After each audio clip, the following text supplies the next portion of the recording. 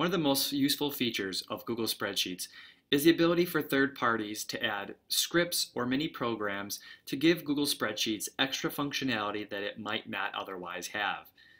These scripts or mini programs are called add-ons.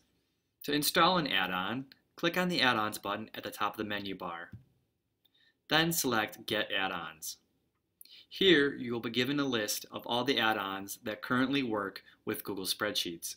Hover over any of the add-ons to receive a selected view of information of what that add-on is supposed to do.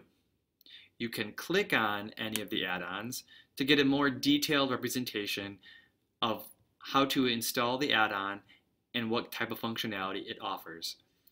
If you want to install an add-on, simply click on the blue Free button and answer yes to any questions that ask if you want to connect that add-on to your Google account.